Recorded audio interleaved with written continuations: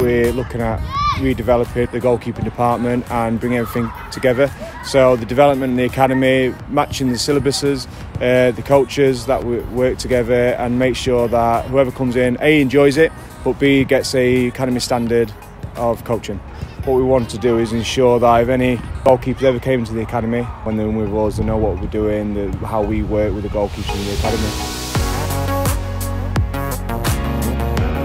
So myself, Nick, James Lavington, we're all part of the academy staff.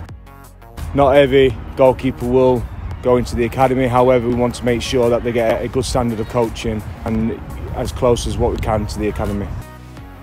We tend to break down the sessions, so we'll cover all aspects of technical stuff, so handling, pickups, low and high diving saves, and then we'll add that with a topic. So the topic could be 1v1, crosses, shooting, or distributions. We've only got an hour, so we squeeze it into an hour, but we're quite consistent in our messages and in our ways of training.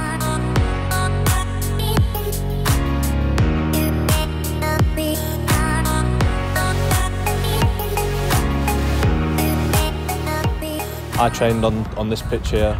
It used to be grass, so obviously now the facilities are a lot better, and it's nice to see a lot of keepers getting the opportunity. I think it's obviously really important if you can get the foundations of everything set in place at a young age, then you can develop your speed and your quickness as you go on and get stronger and faster. So I think it's really important that is something that you can learn here. But it's obviously really nice to see that a lot of people are here today wanting to be goalkeepers. Definitely some out there that you can see have got the potential to definitely move on, and hopefully maybe one day